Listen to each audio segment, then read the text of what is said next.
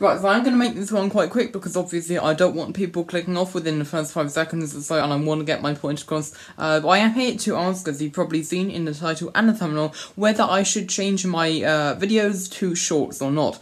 So basically, a short, if you didn't know, is a video under 1 minute, which YouTube has recently introduced. And basically, by doing that, I would make my videos more concise and straightforward and to the point.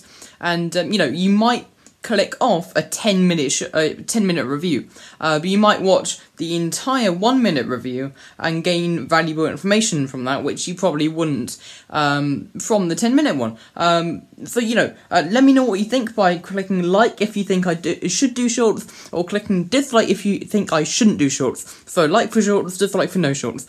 And sorry you can't post it in the comments because I am trying to get the comments to work on my channel, but there's some problem with I don't know what the problem is, but I am trying to get it to work. So but for now, like if shorts, dislike if no shorts. Thank you.